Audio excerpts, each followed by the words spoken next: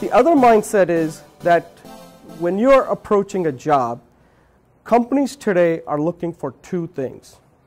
They're either looking to grow or they're looking to scale. That word has to be, if it's an established company, they're growing. They want to grow. Nobody's looking to hire somebody for a full-time position if they don't want to grow. So the word growth has to be in your vocabulary when you're interviewing. You've got to be the growth agent. Not necessarily change agent, but growth agent. Because sometimes the word change, as everybody talks about, can scare people. Sometimes change is scary. So you want to make sure that you are focusing on how you can be the growth agent. And if it's a small company, like a startup, they want to scale. You know, all these companies that are going IPO, like Uber and all, they scale.